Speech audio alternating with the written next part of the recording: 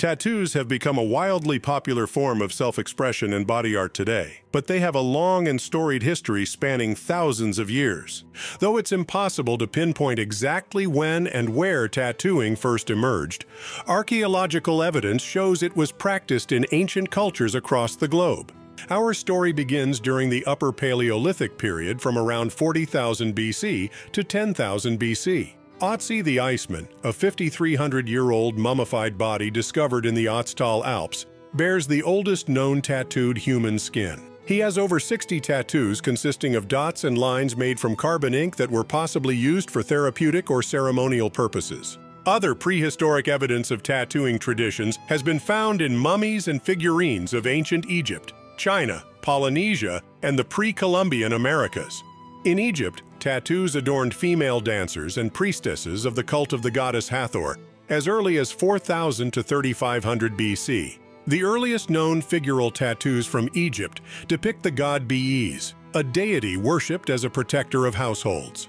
In 2016, infrared imaging revealed the oldest surviving tattoos depicting an S and X shapes on two ancient Egyptian mummies from between 3351 and 3017 BC. Meanwhile, in China, small decorative tattoos were identified on the Divine Maiden of Amniotic Fluid mummy from around 2100 BC. Textual records also describe how Chinese emperors would have slaves and criminals tattooed as a form of punishment.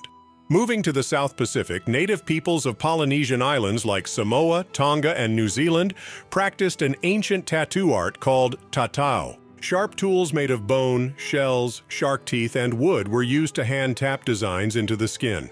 These permanent body markings held deep cultural and spiritual meaning. Indigenous cultures of North and South America also have a long history of tattooing. From animal-inspired motifs to symbols of status, protection, and connection to the gods, tribes like the Maori and Aztec used tattoos to indicate one's identity, rank, and achievements. Purposes ranged from decorative to spiritual across ancient Mayan, Inca, and Native American cultures.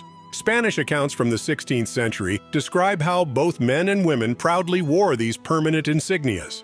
Now journeying across the seas to Japan, decorative tattooing traditions date back as far as 5000 BC. The earliest record of Japanese tattooing tradition came from Chinese dynastic histories, referencing tattoos as a form of punishment for criminals. Around 297 AD, Japanese visitors to China were described with tattoos, which scholars believe had religious meaning. By 720 AD, there are written records of decorative tattooing becoming fashionable among the wealthy elite like the Empress Komyo, who had tattoos of cherry blossoms. Over time, these ornate status symbols evolved into a tattooing tradition called irizumi that was intertwined with the Japanese criminal underworld and the Yakuza.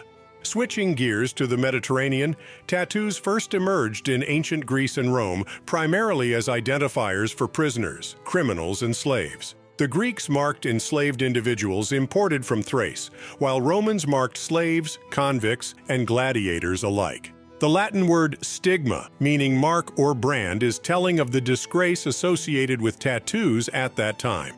This began to change as Roman soldiers encountered the art form through their conquests and began adopting foreign customs. By the 4th century AD, the Roman Emperor Constantine banned the facial branding of convicts in favor of tattooing, ushering in the use of tattooing as a form of judicial punishment that continued through the Byzantine Empire. Scholars believe Constantine chose this form of bodily punishment because, unlike brands, tattoos cannot be erased and permanently label the bearer. Leaping ahead to the Middle Ages, tattooing remained a mark of criminality in Europe. However, returning crusaders began influencing interest in the practice. The mainstream association of tattoos with societal outcasts and deviants continued, however, through the Edwardian era and into the 19th century alongside freak show carnivals featuring tattooed attractions. Nevertheless, European interest in tattoo art was stirred by the intricate designs observed on indigenous peoples from voyages of global exploration. This fascination turned into a tattoo craze in high society, exemplified by British royalty, including Edward VII and his son George V, who wore family crests and coats of arms inked on their bodies. By the late 1800s, advancements in tattooing tools and techniques allowed for vibrant, colorful designs. Prolific tattoo artists like Gus Wagner, Charlie Wagner, and Samuel O'Reilly patented new electric tattooing machines that revolutionized the practice and made it more accessible. Tattooing in North America also has origins as a tribal tradition among indigenous cultures like the Native Americans and Inuit. But once again, beginning in the 1700s, European settlers turned the art form into punitive markings forced upon convicts, enslaved people, and those confined in penitentiaries or mental institutions. As colonialism expanded, these unwilling subjects bore their criminal or slave status with tattooed marks. But all that changed when Samuel O'Reilly patented the first electric rotary tattoo machine in 1891.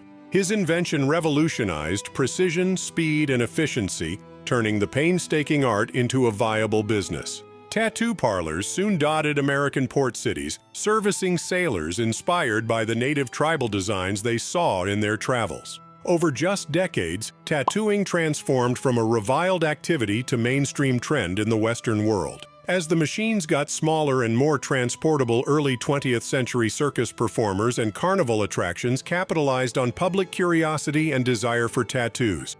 Technology steadily improved, allowing artists to create incredibly intricate designs in vibrant colors. Tattooing became a symbol of self-expression, rebellion, and edginess. Now let's focus on one key driver in the tattoo renaissance: the American serviceman. As soldiers shipped out from World War II to Vietnam, tattoos like anchors, pin-up girls, hearts, and military insignias became symbols of patriotic duty, courage, rebellion, and even romance. Tattoos helped bond soldiers to their units and tell their war stories. When these tattooed soldiers returned home after World War II, they brought their inked souvenirs of their service with pride. Tattoos became even more normalized as popular and iconic American images. Improvements in technique and colors accelerated the artistry. Bold stylistic designs from artists like Norman Keith Collins captured imaginations. And of course, no history of tattooing in America is complete without mention of the legendary artist Amon Dietzel, who you probably know as Sailor Jerry.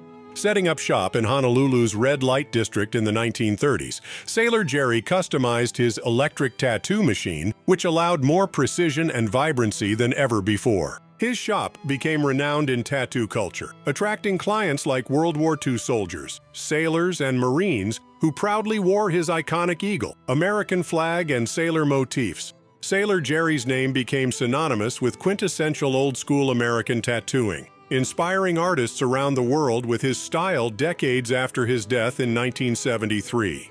Now we fast forward to the Cultural Revolution of the 1960s and 70s, when tattoos broke away from military and counterculture associations into the mainstream. As artists experimented with photorealism, Asian aesthetic influences, and new vibrant inks and styles, tattoos were reclaimed as a valid art form and for self-expression rather than stigma. Celebrities began sporting ink. Musicians like Janis Joplin and The Doors set trends. Reality talent competitions like Ink Masters, with their riveting showcases of creativity, transformed perceptions and pushed technical possibilities. Now in the 2000s, tattoos are everywhere, spanning subcultures to high-fashion runways and professional sports. Nearly 4 in 10 millennials have at least one tattoo, according to Pew Research. They are self-expression, wearable art. From ancient beginnings as tribal insignia, punitive marks, and identifiers of social status, the ever-evolving history of tattooing is a compelling story that runs parallel to the growth of civilizations and cross-cultural collisions throughout human history. Those permanent marks that carried stigma and taboo for so long are now modern emblems of personal identity, belonging, and artistic innovation that anyone can wear proudly. Who knows what the next chapter of human creativity in this enduring art form will bring? Please don't forget to like, subscribe, and click the bell icon. Thanks for watching History Reforged.